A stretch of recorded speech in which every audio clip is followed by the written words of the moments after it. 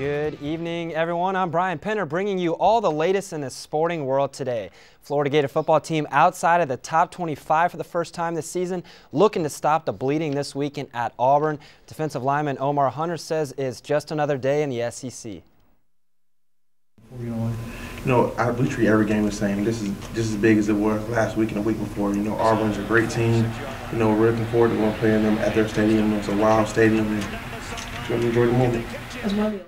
Once again, the quarterback situation remains a hot topic heading into the weekend. The coaches have not yet said whether Jacoby Brissett will start again or if it will be Jeff Driscoll. Head coach Will Muschamp says whoever ends up getting the snaps needs his teammates to step up. Again, I've said this before, y'all get tired of this. We need to play well around the quarterback position.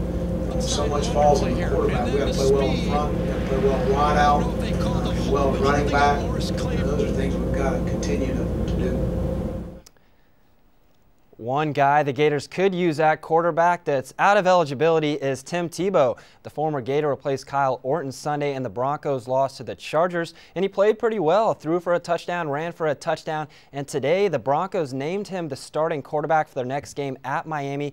Broncos are on their bye this week, then Tebow will take over against the Dolphins. He started the final 3 games for Denver last season, leading the Broncos to a 1-2 record.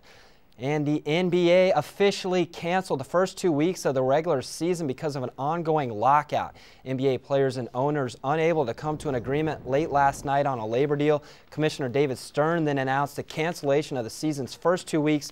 Heart of the issue remains the division of basketball-related income. In the previous deal, players got 57% of that number. Owners want a 50-50 split, but players aren't budging from taking less than 53%. The last NBA lockout in 1998 lasted 208 days and reduced the regular season to 50 games.